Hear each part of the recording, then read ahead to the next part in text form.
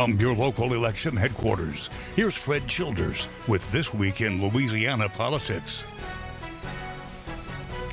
Good morning, everyone. I'm Fred Childers. I hope you're having a fantastic weekend. Thanks for joining us for This Week in Louisiana Politics on your local election headquarters. Well, it's official. Louisiana lawmakers will be coming back to Baton Rouge this week in an attempt to overturn some of the governor's vetoes. Governor John Bel Edwards vetoed 28 bills, all of which could be considered during a veto override session.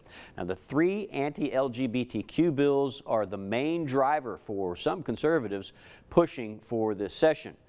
The rare session does come with a challenge and a political risk if they don't gather enough votes to overturn a veto.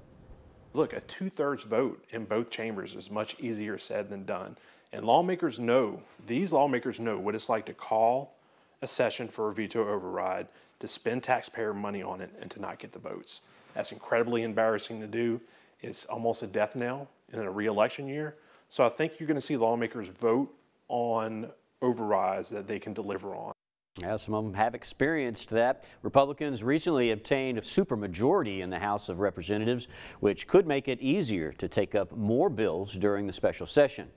The session can only last 5 days, and it's starting on Tuesday. East Baton